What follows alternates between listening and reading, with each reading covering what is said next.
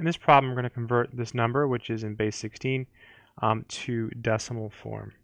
So to do that, we're just going to multiply this one by 16 to the 0, this one by 16 to the 1, and this one by 16 squared. And then we'll add them all up. You might be wondering, what about the a and the 5? Well, a here is actually 10, and f is 15.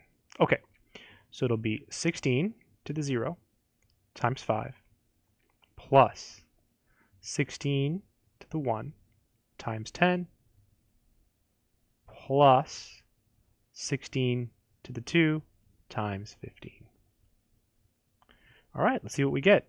So this is 5 plus 160 plus a really big number, which I need my calculator for. So this is 3,840.